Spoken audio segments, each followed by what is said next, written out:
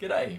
In today's video, I'm talking about iPhone is unavailable or iPad is unavailable and what can you do to restore your iPhone with your macOS laptop. This particular one is running Monterey and typically I'll just quickly cover why you've got this message. This message usually comes up when you've entered your password too many times. It will progressively get a larger counter until it's completely unavailable, and from there you will have to wipe the phone. When it gets to unavailable, there's no usual way to recover that information back again, so I would consider it almost lost or is lost when your iPhone is unavailable.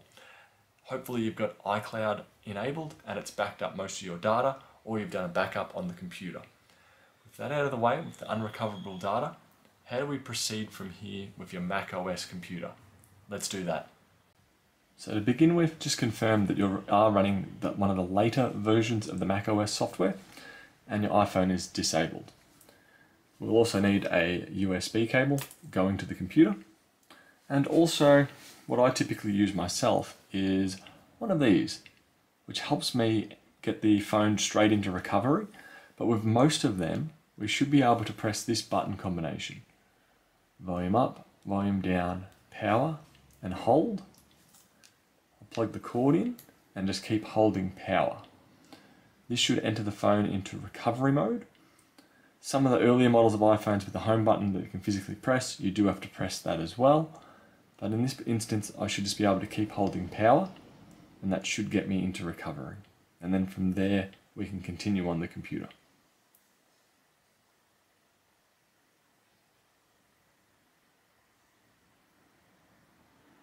There we go. That took a little bit longer than expected, but we're there now.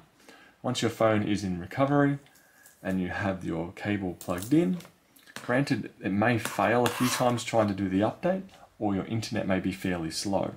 But once we're here, we need to go down to the bottom to Finder. Click on that. Over here on the left hand side we should have iPhone. Click on it, and from here we get this message here. It's a problem with the iPhone that requires it to update. In this one, basically if we tell it to update for an iPhone unavailable, it won't give us a chance to enter the password again. That would just typically be a waste of time. So from here what I'm going to click on is Restore. And if I go, software update is required. Yes, we want to do that. And now we play the waiting game. Depending on your internet speed, the software update may take 10 minutes. If you have a really bad internet speed, it may take a few hours to do that update. Now I'm just going to fast forward time. Now it did just finish that update. So if we go back here and go restore again, restore iPhone, restore an update, yes.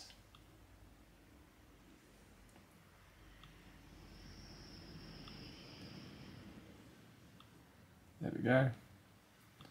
Don't know why it's looping around a few times, but right now, iPhone software update, 5.81 gig, and it's going to take about 13 minutes for it to do that. Some of the iPhones may come out of restore mode if it's sitting there waiting for so long. So just remember, volume up, volume down, hold power, and just keep holding it with the cord plugged in, and you should get back to recovery. So phone's back into recovery. Now I'm just doing those same steps again. We've got extracting software down the bottom here. I'll lay the phone, where will I lay it? Over here. Oh, there's nowhere really not to put it anyway. Preparing to restore, preparing iPhone for restore. So this should change over. And we should potentially get a progress bar just down the bottom.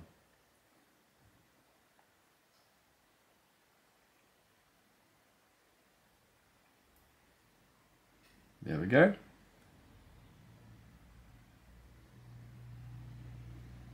And from here, all going well, you should essentially be able to leave your phone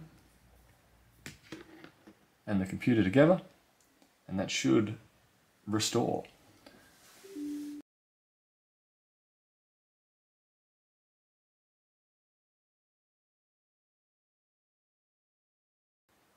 So hopefully your phone is now looking at a screen, something like this. If you haven't got to this screen or it's errored out while you're doing the update, try it on a different USB cable, potentially try it on another USB port and see how you go from there. If you've successfully gone through, also as you go through here, it will eventually ask for your Apple ID. If it doesn't ask for your Apple ID and it just says unavailable again or disabled, what you'll have to do is go through. I believe you may have pressed update rather than restore right at the very beginning on the computer. So those couple of things there may help.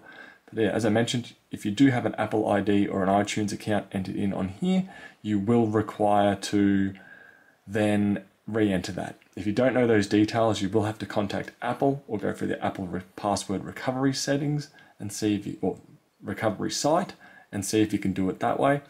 But hopefully overall this has been able to help you recover your iPhone of any variety or an iPad or even iPod using the macOS. Hope that helps, and I'll see you later. Bye.